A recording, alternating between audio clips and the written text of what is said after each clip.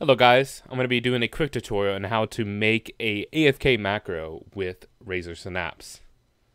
You're going to want to go to Razer Synapse, of course, and click macros, and you can name it anything you want. I'm going to do AFK test just for the sake of the video. Don't change anything on delay, there's really no reason to, and you click record. Now right here, press space, I would say every like 5 seconds.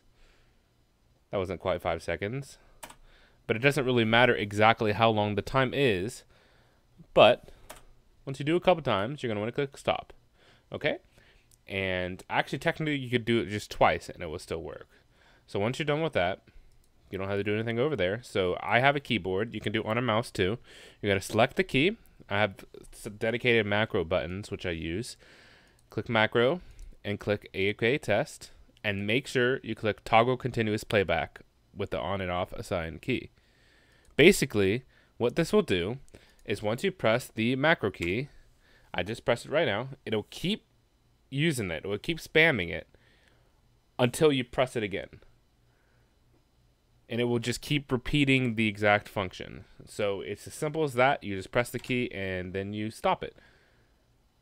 And see, I just press the button and it's done. So it's as simple as that.